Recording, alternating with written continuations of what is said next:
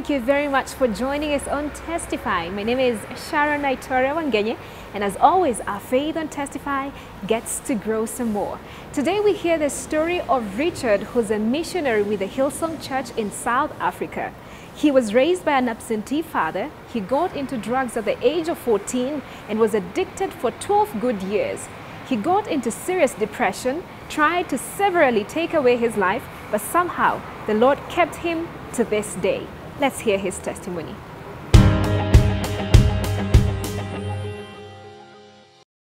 My name is Richard Dalton. I'm from South Africa, originally born in Joburg, Johannesburg, and my upbringing was not the best of best. Like it could, I don't think there's a manual that comes with parenthood. So you can't it's nothing that, oh, I can just read this book and I'll be a great parent. Like it comes with lessons. So I don't blame anything that happened in my life to my parents or anything at all like that. So I grew up with a very emotional type of abuse upbringing. Like there were certain things that happened in my life that really knocked me down and hurt me a lot. And I remember this starting at the age of 7 till about 14, where I just kept quiet about it.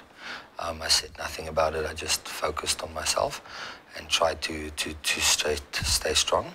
My father was never pretty much home. He was traveling all of Africa the whole time. Like he was up in Africa, Congo, Zambia, Botswana, Zimbabwe. So he was not present at home a lot. And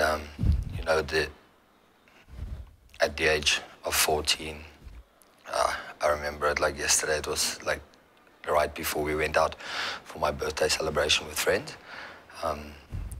Something happened and at home and didn't really, something happened at home and, I left with a very broken heart to go to my friends and spend time with them. And I remember one of my friends saying, if your family hurt you so much and, close friends and so on has hurt you so much, maybe you should try and use cocaine, because it's going to take away that feeling and you won't be able to feel anything and you will feel nothing for nobody. And it will fix you up. And yeah, I'm not going to sit here and lie and say it didn't, because it did, but it only did for that one night. And this was the start of addiction, heroin addiction that carried on for 12 years. At the age of 14, I was injecting heroin. Like 2 to 3 weeks after I started cocaine, I was injecting heroin. And from the first go, I was addicted. And, throughout that 12 years, there's a lot of things that happened in my life that I'm not very proud of. But one thing that did happen was, he's promised me that, hey, you're going to be set free from it. You're going to have no feeling towards nothing or nobody, and you're going to be happy. But I was so unhappy. I was so unhappy, but I didn't feel anything for anybody. And I didn't know better. So it was just like, it was like a norm to me, because I grew up with, okay, this is what's going on in life, and this is how people should be treated, and that was a norm to me, but that hurt me. So I intended to, I turned to heroin to suppress that feeling, and that's the best way of dealing and coping with life that I knew. And it carried on. And so many times, there was a lot of times throughout this 12 years that I tried to stop. I've got 3 beautiful kids. Jonathan, he's 8. The twins are 6. They're 5, they're turning 6. And Courtney and Connor. So, there's been times in my life where I've really tried, okay, I'm going to stop now. I'm going to do it the right way now. But that's me in my own flesh speaking. I grew up in a house that, my cousin and her mom and them were very Christian-like, and they had good values at church and their home. Whereas with me, it was a bit different. We didn't grow up with heavily church, and my parents was just go YOLOing. And So, you know, I didn't know this values and morals and stuff of God and all that. So I tried to stop so many times in my own flesh. People said, hey, approach church. There was numerous churches I approached, and yeah, it was just like, there was no connection. Like, you know, it wasn't God's timing yet. And I remember me getting into this deep depression of I really want to stop. I want to be a better father for my kids. My kids don't deserve a father that's not present in their life. But not knowing God that time, I felt like this already. And, you know, approaching so many different aspects of life that I really want to stop. I really want to stop. And nothing new worked. Like, nothing worked. And I remember me going into this deep depression, and the only way I saw out of this was to take my own life, because drugs wouldn't leave me. I would try and stop, and it will be going good for 6 days. And that's all. You know, 6 days I'll turn into this monster and, you know, just destroy everything. And, you know, I'll crave for it. Like, it literally feels like my body's ripping apart for heroin. And nothing used to work. And I eventually turned to one of my dealers, and I said to him, hey, like, I need a gun, 9mm. Because in my own strength and my own flesh, I was going, well, if it doesn't want to leave me, I'll leave it. And, you know, it was a very dark stage of my life, and that's the only hope that I saw. It's the only light that I saw in my tunnel. And I remember putting the 9mm against my head and pulling the trigger, and the gun just, I don't even know what you call it. People saying it's called jam. People say it's called clocked. The bullet literally turned around in the barrel. And I remember going back to him, and I said to him, hey, I know you want to make money, but maybe send this thing back to China. It's not working. It's fake. And he gave me a 38 special. He said, no, this will definitely work. He put it full of bullets. Not full, but I think there was 4 bullets in. And I literally went home. I got high again, because that's the only way I felt confident enough to do it. And, you know, I put the gun inside my mouth, and I pointed upwards. And when I pulled the trigger twice, all it did was click, click. When I took it out of my mouth, you know, I pointed to the tree. I'm going, nah, I'm confused. I don't know what's going on here. Like, I'm trying. It's not working. Like, please just let me go. Like, I don't want to be here. Because, like, I was so mixed emotions. Like, I didn't know what's going on. And I pointed to the tree, and I pulled the trigger twice, and all it did was go off. And I was like, what's going on here? Like, in my mouth, you do click, click, but I pointed upwards, and you just go for it. I remember taking that back to him as well and going, nah, this is not going to work. Maybe you just give me 14 grams of heroin and that should be fine. Breaking from drugs addiction has not been easy for many people, but in his case, it was different. You know, he gave me 14 grams of heroin, which is 57 bags, if you know how much that is. And, you know, I injected everything that night. I passed out.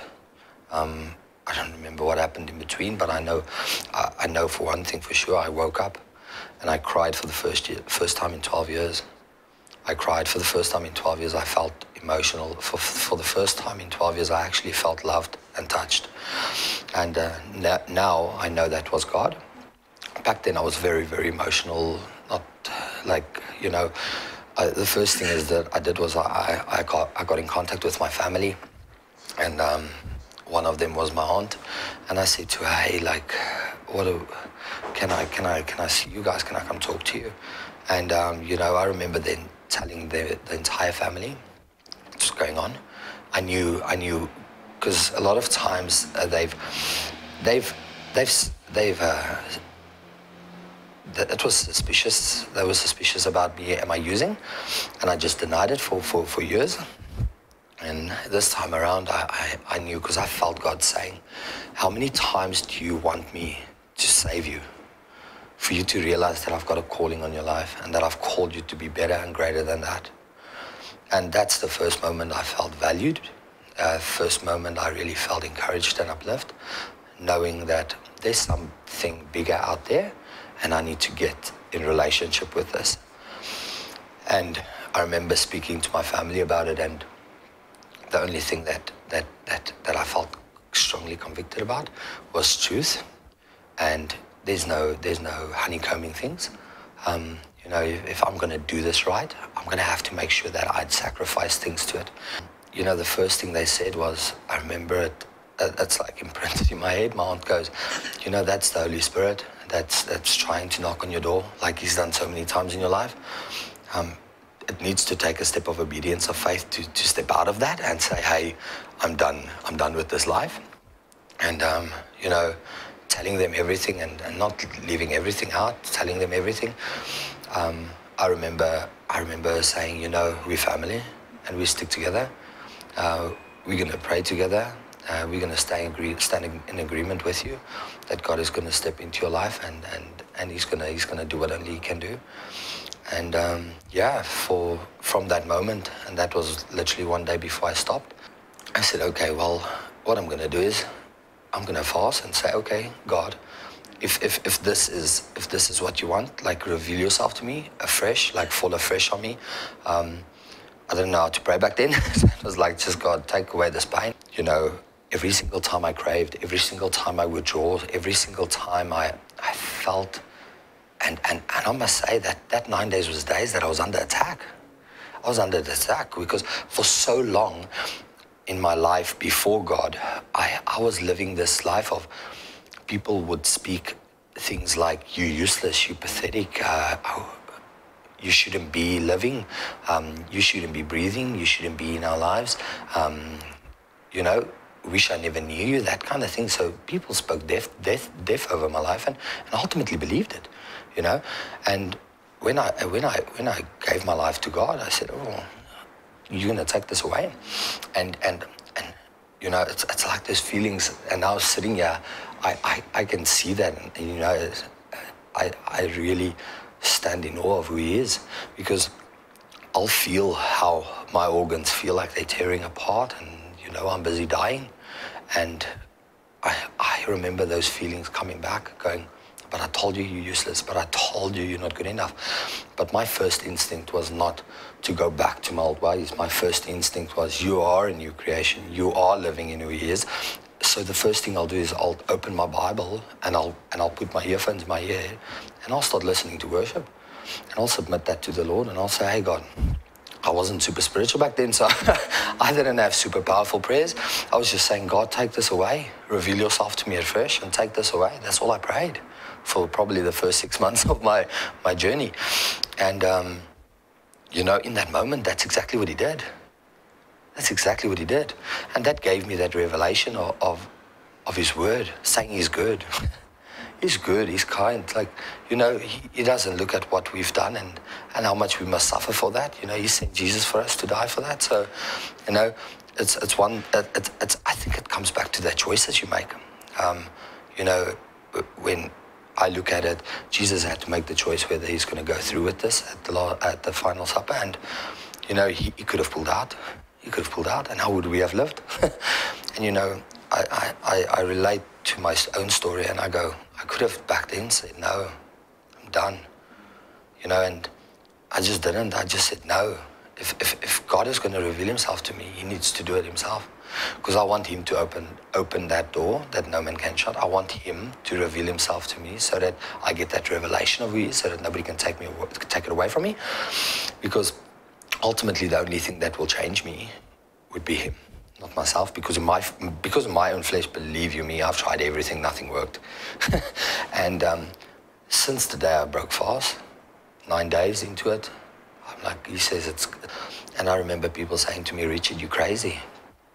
You don't use heroin for 12 years and just leave it like that. You have to go down on a medical replacement, and that's going to take away the cravings, and that's going to take away everything. You know, I just said, like, if God is big, if God is great, and if he's bigger than us and he moves in the unseen, then I'll do my best in the seen and I'll see him move in the unseen. So I left heroin completely without any medical replacement or substitute of it. I didn't go to hospital. I didn't detox. I left it cold turkey. And I remember me laying in bed at night, couldn't sleep. feel like I was dying, and the only thing I did was I prayed. I changed my entire circle of things. I moved away from friends. That was bad because I can't help them if I can't even help myself. I can't be around that kind of influence world because I'll just end up relapsing. I need to focus now on me and my journey with the Lord. I'm going to do this right way. And I changed my music from circular music to worship. I've changed my what I follow, what I see on social media to only godly things. I've changed. I wasn't really watching TV at that stage. I moved away from my house and I moved into my grand's house. And that was 9 days of me going through pain and fasting, and it's 9 days of me going through withdrawals. Sometimes these things can go up to 30 days, 2 months, 3 months, but mine was 9 days. Praise the Lord. Throughout me stopping and turning to Him. He said I need to leave corporate world, and I was okay to work. I'm like, okay, Lord, well, I'm so blessed and overwhelmed by you. I can be a kingdom builder. I can build your church now. I can survive on the minimum because you've saved my life, and sow into your church. And I remember him saying, that's not what I called you to do. I called you to ministry, full-time ministry, so you need to submit to me and authority and learn. And I remember him planting in my head, well, speaking to me directly, that you need to leave corporate and go. You must do the internship. Because what I did is I left corporate, I left my friends, and I focused on my grand. I focused on getting better and getting stuck into the Word. Back then there was no church for me. There was no Hillsong. I stopped 9 days, and I started craving and withdrawing within the 9 days. And since the moment God took that away, there was a couple of days after that I still had to journey on my own. And then I called my cousin. I said to him, I'm going to go off my head. Like, I don't know, I'm going to go crazy. I can't be home all the time. And I remember him saying to me, Pastor Lucinda always preaches. And, there's certain sermons where she's got this thought of where if you're comfortable, you're not growing in God. You should never be comfortable. You should always stretch yourself to be uncomfortable. Because when you're uncomfortable, God is going to mold you. When you're uncomfortable, God is going to take you places. When you're uncomfortable, God is going to work with you. But when you're comfortable, you stand still. And that's not where God wants you. God always wants you to move forward. God wants us to leave our comfort zones so that He can be able to mold us. We take a short break, but we will be back